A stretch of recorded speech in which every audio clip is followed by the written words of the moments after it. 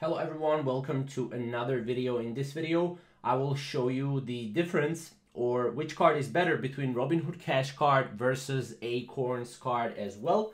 So let's get started. So first of all, Robinhood Cash Card is great card if you want to turn purchases into stocks and crypto with this card, right? So Robinhood actually gives you the ability to do that. Now, the difference between Robinhood and Acorns is that Robinhood is more so a stockbroker, where Acorns is more like a fintech company, and it has online banking that automatically saves and invests for you, right? So it's a kind of a little bit different company, right?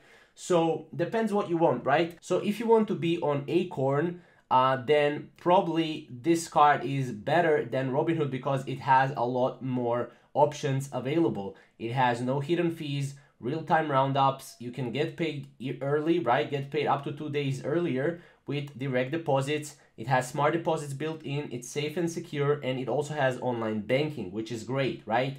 It also has, your debit card. You have debit card, obviously. You get personalized heavy metal laser engraved Acorns Visa debit card, and then you have emergency fund as well. You also get a banking and investing in one app, which is great. So you get banking plus investing in one app, while with Robinhood Cash, you just get investing with one app, and then you can obviously earn stocks and crypto rewards through Robinhood, but it's not really a banking app. It's more so investing app, and it's more so investing oriented. So while Robinhood is investing oriented, this card right here, Acorns, is more banking and investing oriented. So again, you pick and choose which one is better for you. For me personally, I would definitely go with Acorns because it has much more to offer than Robinhood. But on the other hand, Robinhood is a trustworthy broker already. So if you want to just invest, and if you want to turn purchases into stocks with crypto in the Robinhood with the Robinhood Cash Card,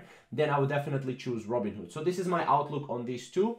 If you have any questions or comments, comment down below, and we will see you in the next video. Thank you guys for watching.